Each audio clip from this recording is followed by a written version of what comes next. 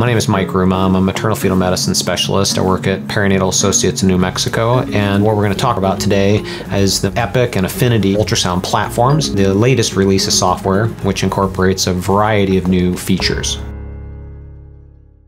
FlexVue is a tool that allows for easy visualization of technically difficult anatomical views from 3D volumes that are essential for diagnosis of OB/GYN pathology.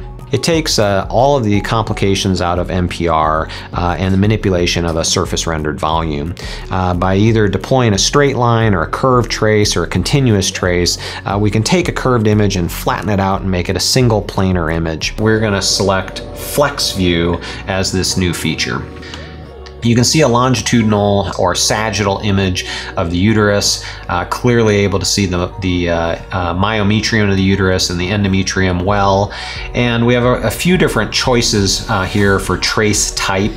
Curved trace, straight line, or continuous trace. We're going to use straight line for this portion of this demonstration. We're going to move from the fundus and deploy this straight line, and you're going to see as we cut through the longitudinal image of the uterus that the IUD appears, the endometrium appears, and the myometrium also in a perfect coronal plane. As I select this, I can then move the imaging throughout the uterus, making perfect coronal images from this nice longitudinal selection.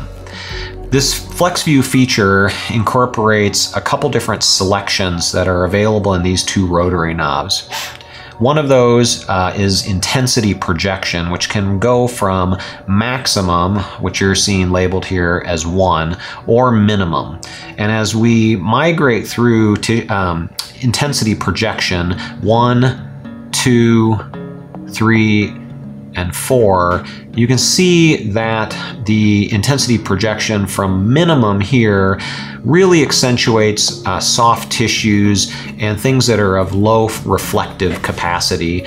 And as we increase the intensity to average and a mix, and then maximum intensity projection, features that have a higher reflective nature, clearly the IUD is much more easily visualized in this scenario. Watch what I can do here with FlexVue.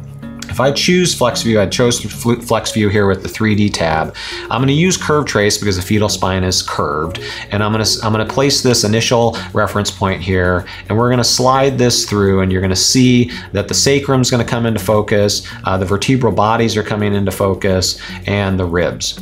I'm going to place this right at the cervical spine, and then I'm going to place this other X right in the middle of the spinal column.